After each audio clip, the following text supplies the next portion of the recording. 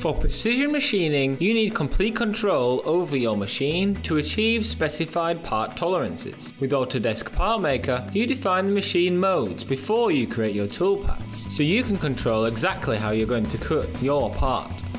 Choose whether you are working on the main or sub-spindle, and if you want to perform turning or milling operations. There are milling options that include the use of the Y-axis, machining in a 5-axis plane, polar milling, and indexing, and cylindrical interpolation.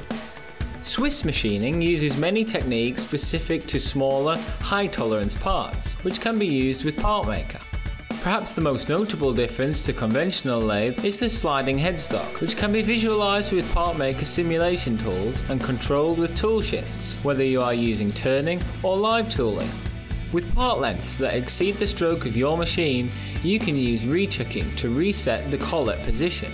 Your tooling availability may dictate the manufacturing operations you choose to use. PartMaker supports advanced threading techniques such as thread whirling with special holders and segmented threading using conventional tools. For machining internal polygons, you can use milling interpolation for higher accuracy and control, or broaching for a faster cycle time. With a comprehensive range of specialist toolpath strategies for Swiss machining, including those for angled holders and B-axis machines, you can select the ideal method of programming according to your part shape and production volume.